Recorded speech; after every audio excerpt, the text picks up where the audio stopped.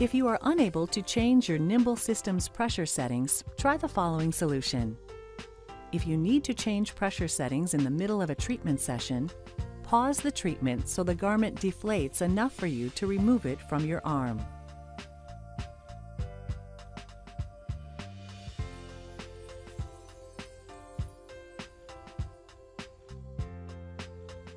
Then unplug the power cord from the controller. Wait a few moments and plug in the power cord. Adjust the pressure setting by pushing the pressure button and toggling between the 3 pressure levels. Keep doing this until you get to the level that is listed on your prescribed treatment plan. The LED lights will illuminate to indicate the selected pressure level. 1 for low pressure, 2 for medium pressure, and 3 for high pressure.